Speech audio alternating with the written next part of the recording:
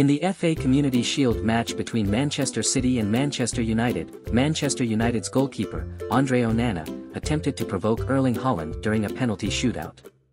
Before Erling Haaland took his penalty against Manchester United, goalkeeper Andre Onana engaged in a psychological tactic, making a miss gesture and indicating where Haaland should shoot. This attempt to provoke the striker was met with Haaland's relaxed and amused response. He laughed at the goalkeeper's antics, showing that he was not intimidated. Once Haaland scored the goal with precision, he continued to laugh and smile, clearly relishing the moment and highlighting his confidence and composure under pressure.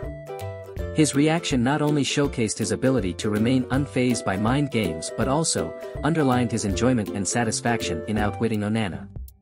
The moment was widely discussed and shared on social media, with many praising Haaland's relaxed demeanor and ability to handle the psychological tactics used by Onana.